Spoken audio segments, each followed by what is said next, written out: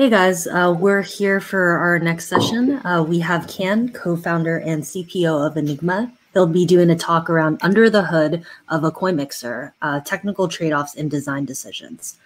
I'll let him take it from here. Can you guys confirm in the chat that you can hear him once he starts talking? Hi everyone, my name is Can Sagun. So I'm Turkish and Can is actually pronounced John, where I come from. Thanks for tuning in. Can you hear me?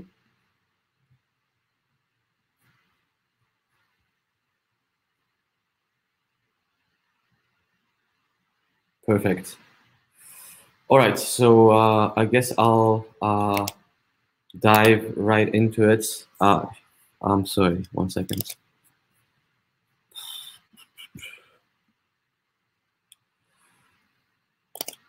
All right.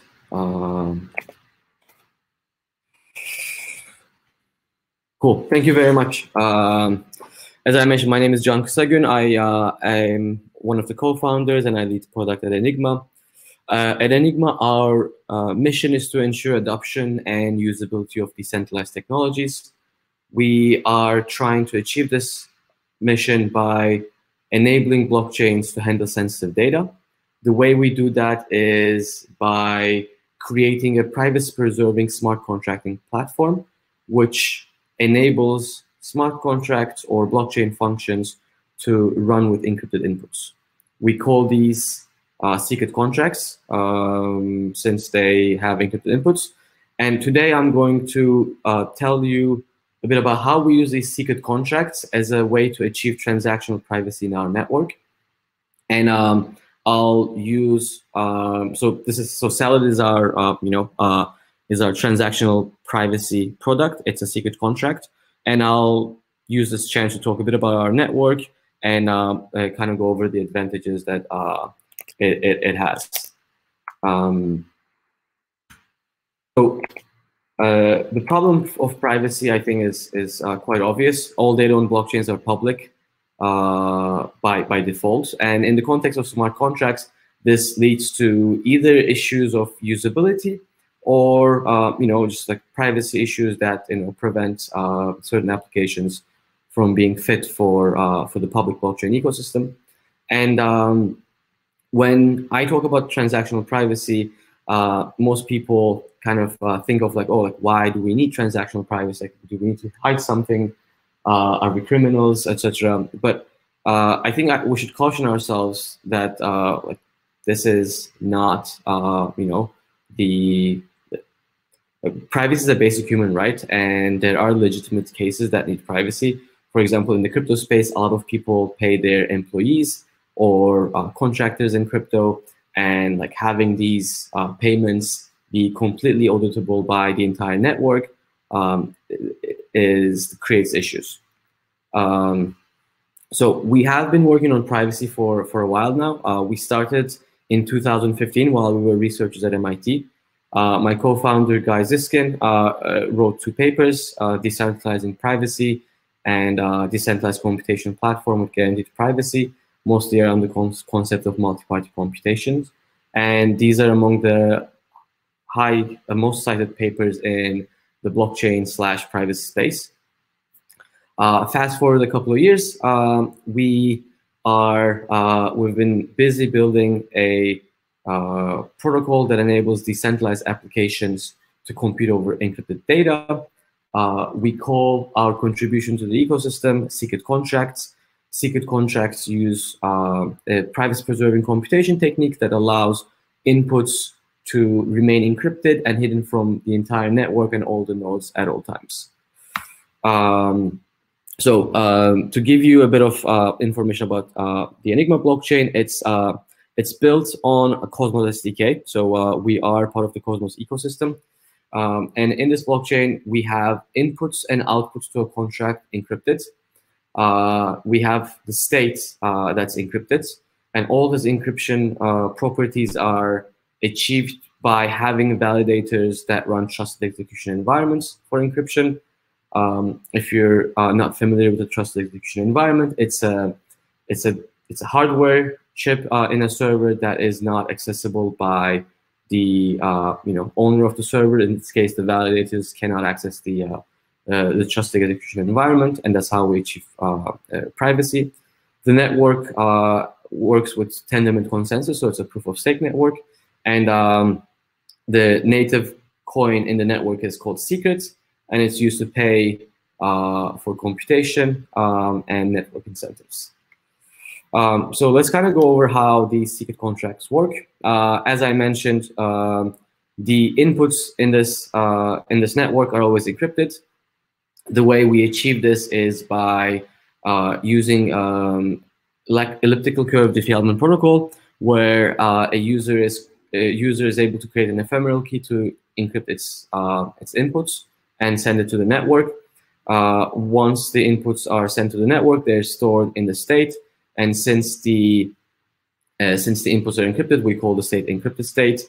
And then a validator who is chosen based on a proof-of-stake algorithm gets the inputs from the state. I'll touch on how the decryption happens in a bit, but the validator is able to decrypt the inputs inside the enclave, so it doesn't really have access to what the inputs are. And once the computation takes place and validators form consensus, Enigma secret contracts can just have results encrypted and stored on the state, or we can have results that are encrypted for a particular user. And this becomes interesting when you want to enable certain applications where only one user is able to see the outputs of a contract.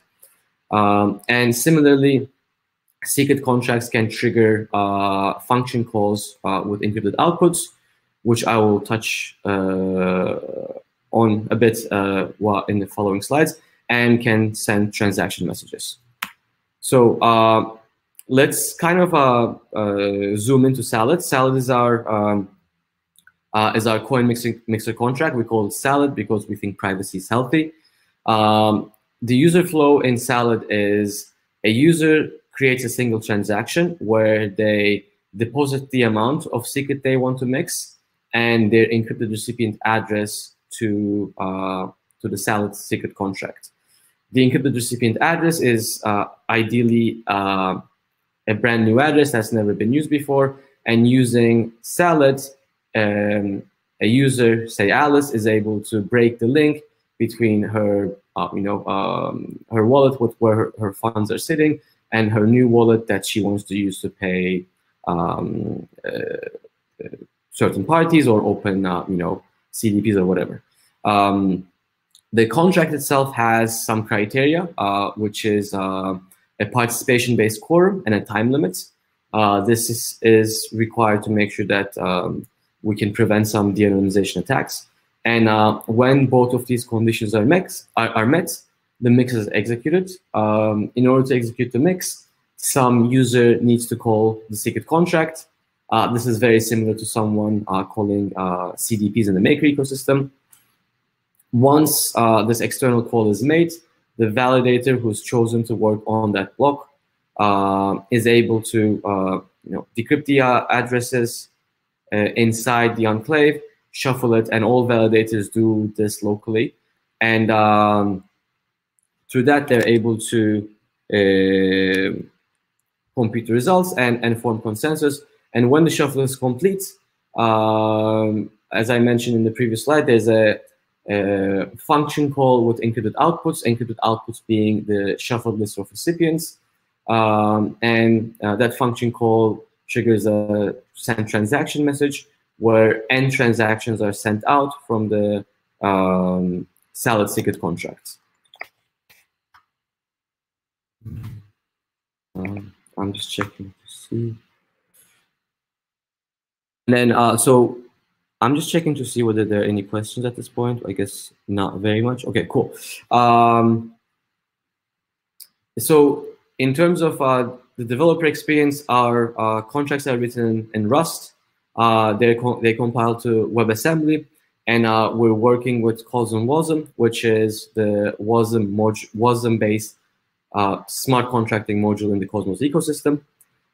Once secret contracts are written, they're deployed to the blockchain, and secret contracts have auditable code. So as a user who's going to interact with the contract. You can see what the contract is able to do, so there are no surprises. And a secret contract can receive deposits and encrypted messages. So in Salad's case, the deposits are the amount that a user wants to mix, and the encrypted message is the recipient address. So I'll take the questions at the very end. Sorry. Users participating in the mix. Again, I mentioned you do a single transaction as a user. This transaction sends the deposits and the encrypted recipient address by interacting with the compute module on the Enigma blockchain. The way the inputs are encrypted are through a Diffie-Hellman scheme. Diffie-Hellman is a symmetric encryption. So what happens is the user requests a key, a public key from the network, and using the public key that's provided by the network plus her private key, Alice can create this ephemeral key to encrypt her recipient address. Then this encrypted recipient address is passed to the network, and because the network is able to know Alice's public key and the validator's private key, Alice's message can be decrypted inside the enclave where the secret contract logic runs. And before the inputs are decrypted, they're stored on the state. And a validator, when there's all these enough decorum or the requirements are met, the validator is able to collect these encrypted inputs from the encrypted state, decrypt it, run the computation, which is again shuffling the inputs by a random number generated inside the network. We do a shared randomness inside the network, and then the validator or the contract can trigger the transactions that go out of the secret contract. So that's kind of how Salad works. I guess, so why should we care about Salad? In the beginning of the presentation, I mentioned that that one of the things that we try to improve upon is usability, and Salad fits in that category. If we look into zero-knowledge-based mixes like Tornado Cash, these mixes require users to do 2 interactions in order to complete the mix. One of the first interaction is to create a proof, and then the second interaction is to verify that you know that proof by submitting the proof and a recipient address at a later time. And this requires 2 separate interactions at 2 distinct times. And if you think about how we send money or ETH on MetaMask, that's not our the user flow that we go. We just hit send, and we wait for the transaction to be mined. The exciting about Salad is we can replicate the same user experience while achieving transactional privacy, because as I described, in Salad, the user creates only 1 transaction, which both has the recipient address and the deposit amount. And when that transaction is processed by the network, the funds are deposited at the new address, and the user does not have to come and do another interaction. So next step for Salad, we are in the process of, so I'm not sure how familiar you are, but we were working primarily as a layer 2 solution for Ethereum. And beginning of this year, we pivoted to our own layer 1 solution. So we need to deploy Salad, which was written for the Ethereum network in the new Cosmos chain. Integration with wallets is something we care a lot about, because we don't foresee this to be a standalone application, but a complementary piece to the existing transaction user experience. And while we're looking for privacy solutions in the Ethereum ecosystem, we had really encouraging conversations both with MetaMask and my Ether wallet because of this user experience benefits of Salad. And then once we deploy our mainnet, we will focus on interoperability with other chains, Ethereum and Cosmos. So these are the kind of things that we want to do with Salad. In the case of DeFi broadly, how can Enigma network be relevant. I think one thing that we can allow through this encrypted state and secret contracts is the ability to run private auctions or private order books.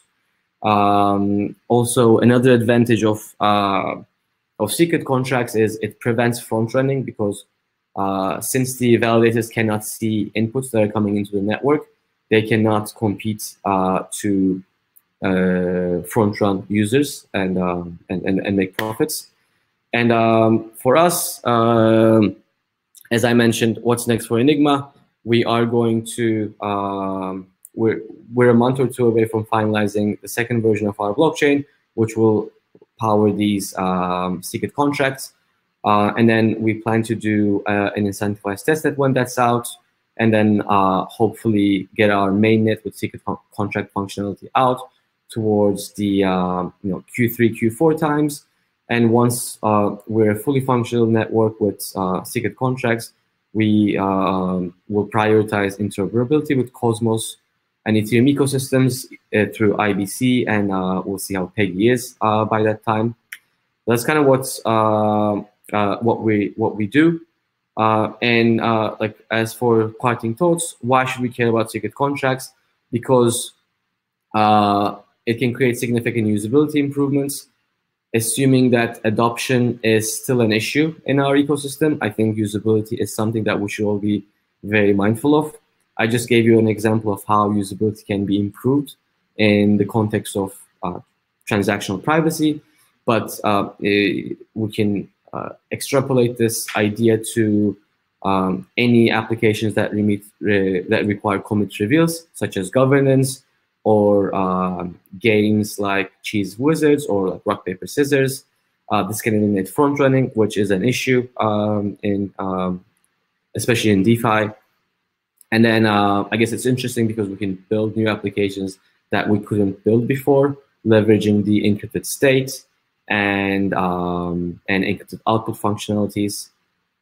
So with that, I'll wrap it up, and I'll go over the chat to see if there are any questions. But I guess if you have any questions, if you want to stay up to speed, we use our developer forum very actively. That's the first link that you see. I'm just going to write it here as well, in case people find that more helpful. And you can join also our Discord and check other documentation that we have. Now I'm looking at the questions right now. Rahim says, can oracles be encrypted as well? Yes, because if you treat the oracle as a user in the network, you can have the user input or the oracle input that comes into the network encrypted and only be decrypted by certain applications. Yes, that would be possible. I'm curious whether you had a specific use case in mind where you would want to have encrypted oracle inputs to the network. If so, feel free to either use the chat or write to us in our forum. That's all I have for us today. I'm gonna there are questions that I see. Perfect. Can token be tainted before going into the mix? Well, I guess by this you mean like, is there like a UTXO model where I mean, I guess Trek, I'm not sure if I understand what you mean by tainted, but from an on-chain perspective, what happens is, say there are 10 people mixing, and what you see on chain is there are 10 inputs or 10 deposits to the salad contract.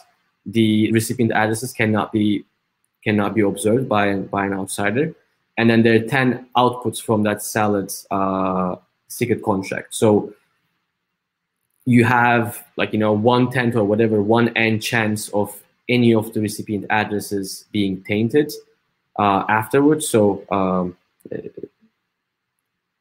yeah, I guess like the whole idea is to break the link between a sender and a recipient. And the bigger the anonymity pool, or bigger the participation pool, better anonymity guarantees you have. Does the mixer reward liquidity providers? Yes, this is something that we have been thinking a lot about, because like if you think about mixer can also be an interesting way of earning passive income on an asset, right? Because the bigger the liquidity pool or the anonymity pool, the better anonymity you get as a mixer. So we could see a system where there are some fees that are paid to the mixer, and those fees are used to incentivize liquidity providers to to provide more liquidity and earn passive income as an alternative passive income. While this is a great idea, the problem there is we need to be careful about how to balance the trade-off of providing additional liquidity by rewards versus keeping people who who genuinely want to mix. Because if you have 10 people who are mixing, and say one person just wants to mix, and then the 9 are encouraged by the liquidity incentives, and if the 9 continues to participate, obviously I'm simplifying a lot, but you can see how the privacy guarantees for that one serious user goes down over time. So I think this is a great idea and something that we've been thinking as well. But I mean, at this point, we need to do some work to move it from an idea to an actual executable stage. I'm also going to share some of the links that I have on the slides here, so it can help folks.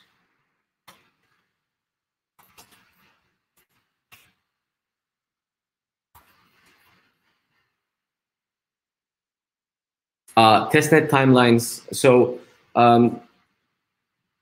we launched our mainnet in February, mid-February, and the mainnet that's running currently only does sending coins and then governance. Our version 2 of our mainnet is going to be secret contract support. In order to get to that milestone, we need to do 3 things. The first one was to just implement a vanilla COSM to make sure we can run smart contracts. That was very easy. The second milestone was to have that COSM module run inside a trusted execution environment and Intel SGX. We have completed that a week or so ago, and then the last milestone is to actually add encryption to the COSM module that's running inside the enclave. So we're working on that right now. We're hoping to finalize in the next month and a half too. So once that's done, we plan to move ahead with the test nets, and adding the mixer is quite easy in the grand scheme of things. We had the mixer code ready for our previous network, so we'll just take some of the code and then make sure that it's working with COSM. So those are our timelines.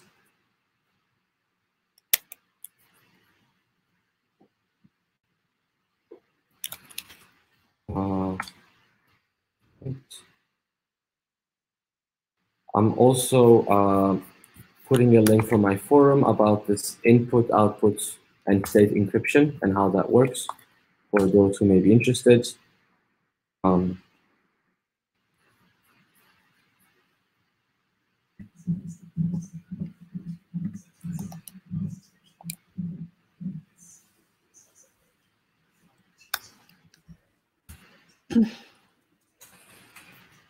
All right, I guess if there are no more questions, I guess we can wrap up. Have you had a chance to check the questions and ask a question? I have. Okay, so there's one more question actually. Can nodes run without SGX? Right now they can, because we don't have secret contract functionality. But when the network upgrades, that will be a proposal, and assuming it's voted favorably on, no, you will have to have an SGX device in order to run a node. All right, fantastic. This is great. We're going to transition to our next session then, unless there are any last questions. All right, cool. Thank you so much. This is fantastic. Thank you for tuning in, and enjoy the rest of your day, guys. Bye-bye. All right, take care.